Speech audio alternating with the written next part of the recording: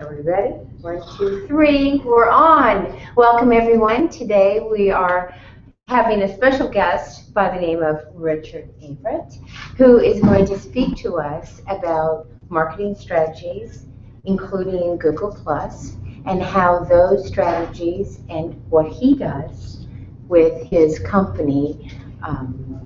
Good Vibrations. Good Vibrations. He just changed the name of his company from Off on Mondays to Good Vibrations. He's a marketing strategist, and he is our special guest tonight, or this afternoon, presenting on strategies and using marketing, social media, and without further ado, take it away, Richard. Thank you very much. Hi again, my name is Richard Averitte. My company is Good Vibrations Consulting. We're a strategic marketing firm that helps small businesses and startups with their marketing needs. Usually, as you know, a lot of small businesses can't afford an agency of record, and so we kind of fill that void. Actually, to correct you, I have a restaurant background, and I had a blog called Off on Monday.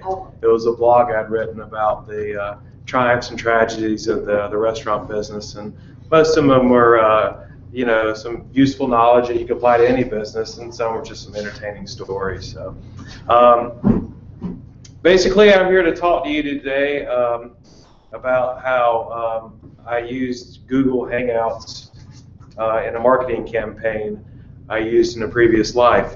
Before I started my own company about a month ago, I was the executive vice president of operations for Smithfield's Chicken and Barbecue. If you're not familiar with Smithfield's Chicken and Barbecue, they're a restaurant brand in North Carolina, 34 locations. They're a combination of quick service and full service. And the thing the company hung their hat on is each location made their own food. It was a signature North Carolina product, Eastern North Carolina vinegar-based barbecue. So basically what I'm here to tell you today is how I developed a marketing campaign for that company and orchestrated Google Hangouts into that. Now, I want to tell you right now, it's probably about 15 minutes until we start talking about Google Hangouts. So I got to kind of paint the picture of how it'll come available. And also I want to preface this. When it comes to Q&A time, do not ask me technical questions about Google Hangouts. That is all Nicole. About lower thirds and all that stuff, that is not me. I'm the strategist. And I can tell you how to do it, and I usually find people like Nicole who will kind of help you execute it. So just wanted to preface. I'll be real honest with you, probably a lot more of you folks know more about me, more about Google Hangouts than I do.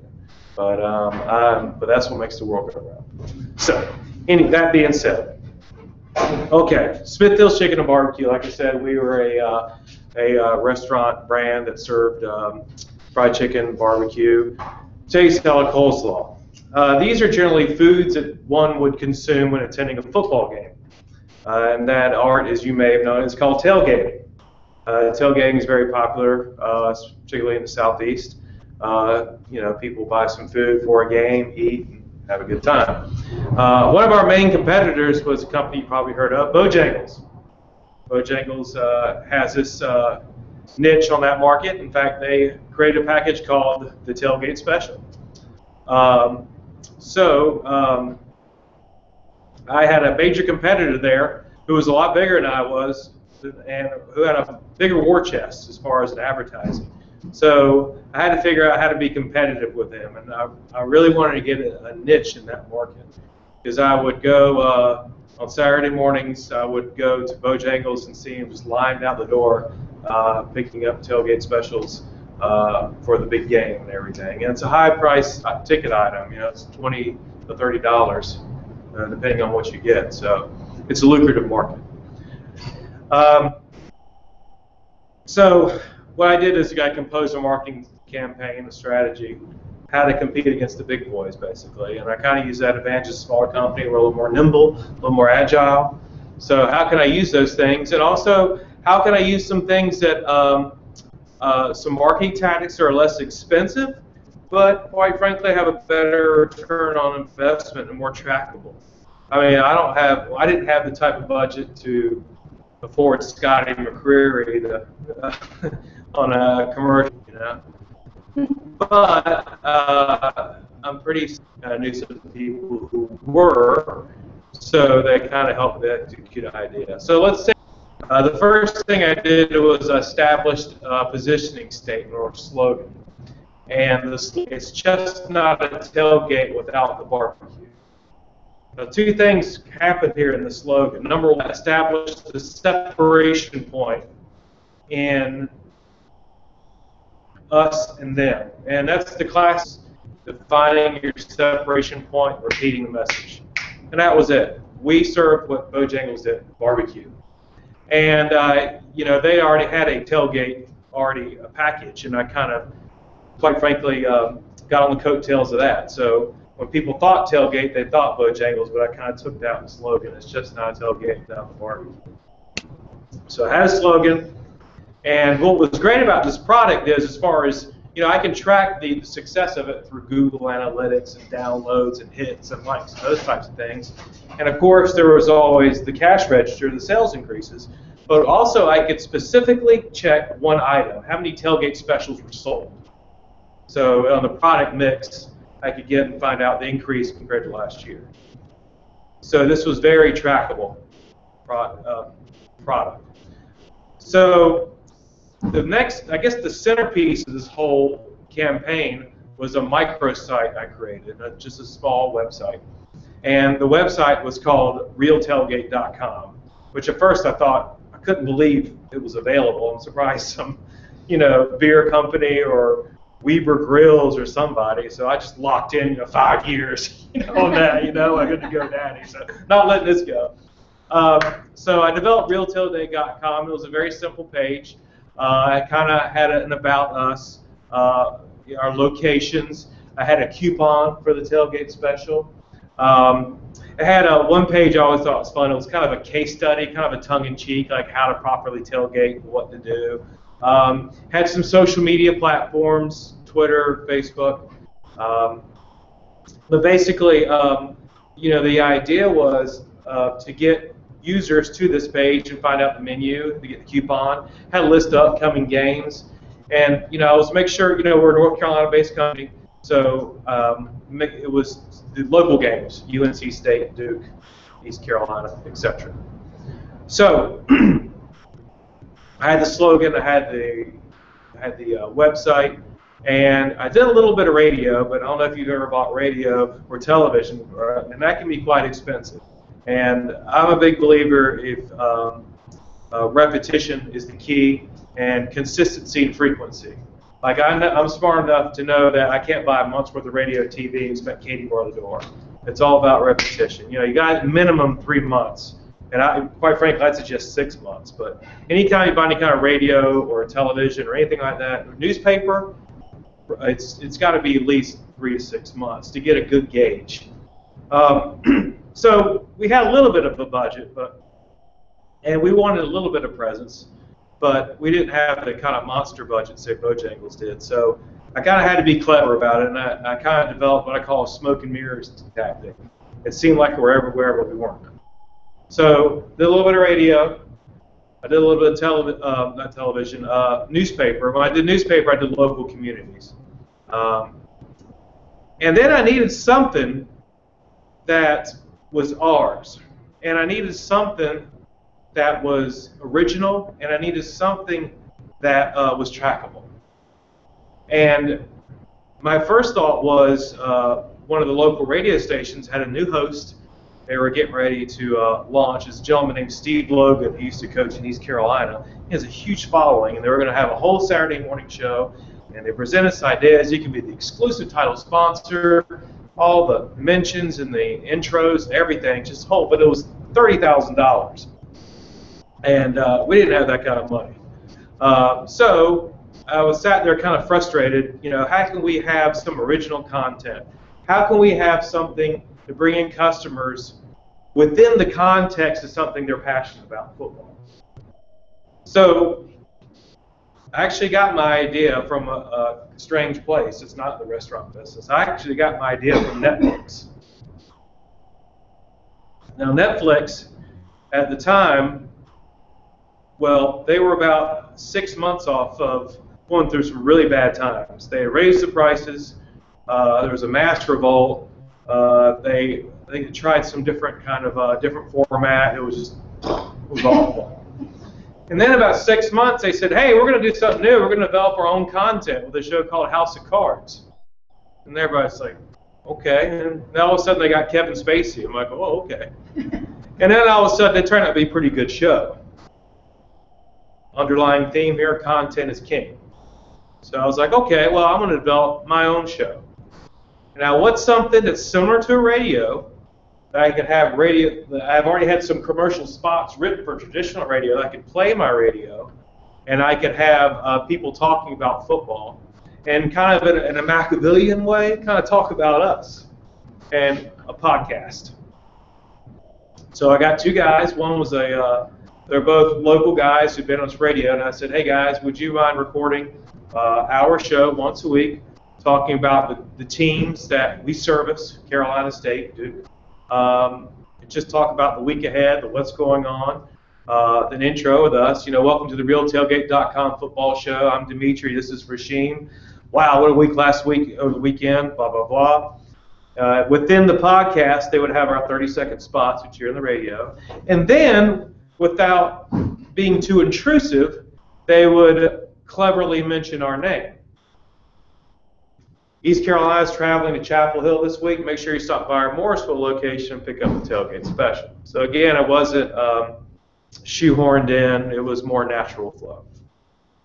Now, how are we going to promote this? Well, we used to, I was fortunate. I had two platforms there. I had the Smithfields. I had the brand, the power of the brand of Smithfields. I could leverage to their accounts, the Facebook, Twitter, and I had the Real Tailgate Twitter and everything. So put it out there, took off like that. Downloads, I think we started about 1,000 a week. And this is off the first. And this is pretty good off of something fresh that we didn't have a lot of money to advertise with. So what I did was I'd make sure on Twitter and Facebook to connect with some people with some major circle influences. And quite frankly, just talk to them. Just be friendly with them. That's the thing about Twitter on the side note here. Not social media in general, social. One of my best friends described Twitter is like Cheers. Mm-hmm. You walk in, you know everybody, you talk to them, and you get to know them. You develop a relationship. I developed relationships with people who I probably never met in any other walks of life. So, I started getting these people behind it. So each week we had this football show, and all of a sudden they started bringing in guests, coaches, analysts, former players, and it started to snowball into something big. Now, here I was, it's a once-a-week show, and I had this Real Tailgate thing, right? So after, of course, when a show came out, hey, check out the new show, or tweet it, the link and everything, all of a sudden, after a second day, I was like, hey, it's still the new show. So how was I going to engage people in something like this? If a once-a-week show, how was I going to keep them entertained, basically, So then I thought, okay, well, I want to keep eyeballs on this Twitter account. On Real Tailgate. I want to keep people there. How do I keep them there throughout the week? Content. So I reached out to some local bloggers, and I said, hey, guys, would you mind writing a piece once a week about your team, about football, and if I put a blog on Real Tailgate? Absolutely. So I added a blog on Real Tailgate, and I got a state writer, an East Carolina writer, a Duke writer, and I paid them $50 a pop, and every week they submitted material. Website stats shot up, because what happened is I would promote it, but then Shane Ryan, who had 10,000 Twitter followers, as soon as he posted that Duke piece, boom. And then all of a sudden, Duke Blue Devils Football Club picked it out and retweeted it, and it was just started like that. All said and done, it was a successful campaign. We had an 18.9% increase in tailgate sold when it was all said and done. That's so awesome. It was awesome. It really was, and it. Because that's your most expensive product. Exactly. Sold as well. It wasn't right. like you were selling more iced tea. 8.9. Increase in tailgates sold. 18.9% increase in his most expensive product. And I want to go to the other things we did, like photo contest, all kinds of other things, you know. Instagram, YouTube. I mean, that was the basis of it. But the key is original content, right? Content's key. Next year rolls around. Okay, Averitte, how you gonna do this again? You know, pressure's on. So I was like, okay, the podcast is cool. The guys are gonna come back. All of a sudden, I've got more bloggers on. I've got a real following. And you know, football's seasonal now. And you know, hindsight 2020, I probably would have kept it up more. I left it kind of dormant. You know, hindsight 2020, I probably had like a monthly update. Hey, you know, so-and-so recruited, here's what's going on. So, you know. But I wanted something else different. I wanted something, a separation point. I wanted another platform. You know, in Smithfields, we got kind of a reputation as social media leaders, not just in the restaurant business, but in business. So the podcast and Twitter and everything. So there's a woman named Kim Ademoff, who is, if you haven't met Kim, she's fantastic. Yeah, she's a member. She was working with me, and Kim and I have a great relationship. I kind of the ideas guy, she helps execute, you know, and she's just, you know, I always tell Kim, she's like the Japanese, she'll take an idea, make it better. You know what I mean? Like, you know, that old trope analogy, you know, like, they'll make something, make it better. She's like, well, why don't you do this or that, you know? So she started talking about Google+. Now, you know, full disclosure here. Now, Google+, I was a little unsure about. Welcome to the club. Yeah. Yeah. This was a year ago. Exactly. Yeah. No, good start. Oh, yeah, it was around this time a year ago. Yep. And I had, and I remember, for me specifically, I don't know about for y'all, it was like 3 years ago when Google Plus really started coming out. There seemed to be this turn, and like where people are like, you know, I'm doing circles, you know, that's a cool thing to do, you know, and all of a sudden it kind of died out a little bit. But then the key is, unlike a lot of other social media platforms, this was Google. It's not going away, you know. So I kind of messed around with it, and then I started taking a casual poll of friends and professionals and marketers, and I was intrigued by Google Plus because it seemed it was right down the middle. And I equated it to the New York Yankees. You either loved it or you hated it. And you were all in or all out. One of the often comments I got is, I don't want to invest in another social media platform. Inversely, a lot of Google Plus told me, I don't want to care what my kids' neighbors' diapers look like in the morning, you know? So it's all of a sudden these social media platforms start developing personalities. You know, LinkedIn is, of course, business, you know. Right. Twitter seems kind of more snarky, and Facebook is a little more... It's just people you know. Yeah, and then Google Plus to me, though, was interesting because that seemed like it was a blend of everything. Because it could get personal, but it could be very business-like, but it could be friendly. And it was, and I think that had a lot to do with the images. I mean, I was talking to this gentleman here about people see themselves in images. So I was intrigued by it, and I had an account, but, you know, I have a social media routine in the morning. I don't use Hootsuite. I just, you know, I go through that routine, and Google Plus just wasn't it. So I'm talking to Kim's like, you know, we really need to integrate G Plus into this. I was like, okay, fine, just do it. And she's like, I need you to meet somebody, though. She's like really good at this. She's an expert. She's got something called a Google Hangout. I said, what? A Google Hangout? What's that? And I did a little research about it, and I equated a Google Hangout to Skype. Oh, okay, it's business. So you're going to talk to somebody. Okay, how can I create that? So I met Nicole, and she actually helped me set up a Google account because I was kind of frustrated, and I was like, where do you put this? And she's like, da-da-da. So she started about this Hangout, and she's like, you know, it's really cool because you can get like 4 or 5 people talking about something. And I was like, okay, 4 or 5 people talking about something. So I could get 4 or 5 football bloggers to talk about something. She's like, yeah. So I could get like that television show that comes on ESPN in the afternoon with 4 or 5 experts talking about something within the context of our product. So I can get 4 or 5 people talking about football within the lower third with our logo branded on there. So I can get 4 or 5 people to talk about whatever I want to do. Boom. The Real Tailgate Football Show was launched. And that's what it's a football show.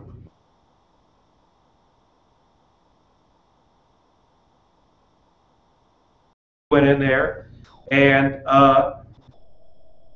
it was different from the podcast now. I want to make that specific. It was church and state, podcast, TV show. And it made the network look bigger, the whole thing look bigger.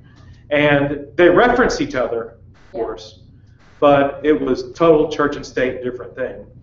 And had a host, and they just did a roundtable.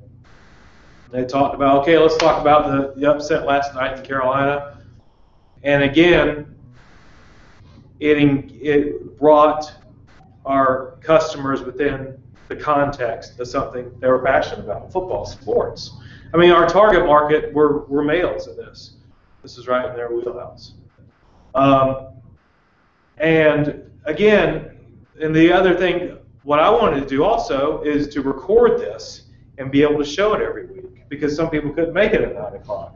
So as soon as the show ended, we edited it, we posted it, and again, that was another thing to promote. So all of a sudden, every day of the week, I could promote a new blog, a new podcast, which hold on on the podcast, I've actually broke it up. Instead of an hour, 2 half-hour shows throughout the week. So all of a sudden, I had so much content going out, it was ridiculous. Had a recap on Monday, podcast on Tuesday, Hangout on Wednesday, cut and edited version of the Hangout on Thursday, podcast on Friday, game day Saturday, leave it alone, Sunday, recap. So I had customers engaged throughout the whole week. And again, with the Hangout, it was easy to get guests. I didn't have to pay the guest because they love doing it because they're promoting their own brand. You know, Shane Ryan here, I'm a writer for so-and-so, and it was just, you know, they loved it, and they'd never done anything like that. And you got to think, there's a lot of people who were bloggers who were never going to be on television. They reveled in it, and they talked about something they were passionate about. And, you know, the intro, we had the host talk about, hi, welcome to the Real Tailgate Football Show, sponsored by Smithfield Chicken and Barbecue, and make sure you stop by and visit the Real Tailgate Special. So there was that, you know, commercial element, but it was very gentle. You know, it wasn't overpowering at all. And you went in there. It's like if you listen to any radio show, you get that. So we shot it, we did Hangouts, we edited it, and we could track downloads, we could track YouTube hits. There's a laundry list of different mechanisms and again, when it was all said and done, we had an 8% increase from last year. So 2-year span, 27% increase in sales. And that's how we did it. But the bottom line here is, and I think what we have to do is, you know, I think there are a lot of people out like me who think Google Hangout is like Skype, or it's just used for business. But you can use this vehicle, this platform, for your business. For example, you know, it seems like the big thing now is positioning yourself as an expert, hosting a weekly show, a valid topic, inviting people, a circle of influence. You got to think, all those people I had on the Hangout, they were promoting it too. Hey, check me out and so. Here I talk about. And what was really cool is when some folks would have some exclusive content. Like I was in the Duke locker room last night and I found out about, you know, what really happened there. So again, how to use this Google Hangout technology in a business world. Some people get it, obviously, but I do think there's a wide variety of people who don't know how to do it. And you have to kind of think about your business and be creative and bring original content. I mean, anybody can sit there and talk about your business, you know, but it's all about getting people involved. The one thing I wish I would have done, which I think you and Kim was nagging on me about it, and that's a good nag, was like getting people involved in the Hangout during that. Because my thought process was just TV show, you know, cheap TV show. I said cheap, you know, inexpensive, you know what I mean? Not cheap looking, but inexpensive, really cool. But I could have made it better if that had made more interactive, more social. You know, and I think that's something Jesse is really gifted at. He can bring people in that way. But that's the key about taking your original content and putting it into a Hangout. And I guess that's why I really wanted to go through the whole strategy in the campaign, is because before you even think about Google Hangout, before you think about a podcast, before you think anything, you need to think about your content, your separation point, your slogan. You know, what makes you. I mean, that's my thing. You know, I'm good grief. I'm a dime a dozen. I'll be honest with you. You know, but my thing I want to focus on is small businesses and startups, and bring that strategic thinking. And that's the dirty secret of advertising. Anybody can make anything look pretty. That's the thought process behind it. So if you're using Google Hangouts to engage with others, to network with others, go for it. You know, if you want to use it as a platform in your business to help promote your business, think about the content. Think about consistency. You know, I think that's what Nicole was really good at. Is like, every Friday, every so-and-so, we're going to do this time. And people start to look for that. They look for it. I mean, same thing with the podcast, too. I remember about 3 weeks in, we were a day off. And, you know, where's the podcast at? You know, I mean, people start to look for it. So have a plan and execute it. So, questions? Thank you. Be happy to answer any. Again, don't get technical on me. Just saying. Thank you, Richard. Yeah. Questions and answers, we have a lot of them here. When you were doing the show, Mm-hmm. did all these speakers, were they set up with a HD camera and a good microphone and a nice background, or were they just in the living room? You know, it's funny you asked that. Fortunately, the majority of the folks were pretty savvy. And part of, you know, we engaged Nicole to kind of orchestrate this. And she had correct me if I'm wrong here, basically had a session with each one, like a test session, and find out what kind of computer you use, or if you have a device such as this. The background, she was more in advising, like, you know, make sure you're have proper lighting and those types of things. Yeah. Now, one gentleman, we had a lot of fun with it. It was James Curl. And James. So everyone was either in their living room or their home office, or, you know, in their cubicle. So it's really ad hoc. It is, and they use that as part of their personality, you know. And so one of the guys worked for a graphics design company. Yeah, he lived in Holly Springs, and like one day he put like a prop of the Leaning Tower of Pisa, and the other day he had like, you know, like a building. He's like, you know, the opera's going up in Holly Springs next week. You know, I mean, he just had a ball with it. You know, Right. but, Yeah. So the one consistent piece was that they received a branded, logoed lower third that they needed to use. and their Twitter handle was on there too, Mm-hmm. so they could engage in them in conversation. So I've done some Google Hangouts with some groups that, not on air Hangouts, but just Hangouts. And one of the things that kept me from doing more with Google Hangout is that we had problems with sound and with the network. There were echoes, and it was not a good experience. And so I became afraid to try that with my customers. Well, that's funny you say that, because we had one issue, the one episode, and well, let's start over again. First of all, we had a test run before each show, and we just make sure we taped and everything, and then we did have one episode we had to completely scrap. You know, full disclosure, because it didn't work. But you know, hindsight 2020, it's free. So And I can't really fuss. You know what I mean? So the technical pieces of it. So I was the producer's role in all of this. So there are definitely things that you can make sure that you do, and they're in the Google guidelines. Like, you know, we can go over this when we're not on air, but you know, your connection matters, your computer matters. There's different quality speeds. There are different tricks that you could do where you can piggyback off of, you know, various different internet sites. Like when we ran into those problems, you know, I had Kim tapping, so we were both using both internets. So there is, basically what Google is doing is they're turning your computer into a TV truck, a mobile Right. TV truck. So that is going to pull a lot of power out of there. So you need to make sure that you don't have any other programs running. Okay. I mean, and Ronnie Vincer is RONNIE-VINCER. Say that again. Ronnie Vincer. He runs a membership site that will teach you how to run successful Hangouts. Him and I, we've worked together a lot. He is on the forefront. We both work with engineers in Google to talk about these kinds of things and test things out and advise them and whatnot. So he has a membership site where he teaches people how to run these on their own successfully, so that basically you don't have to come in and hire someone like me to do it for you. You can do it on your own. Vincer. VINCER. Ronnie, RONNIE. And that's a good point, and I'm going to go ahead and stop this so that we can just go ahead and talk. and we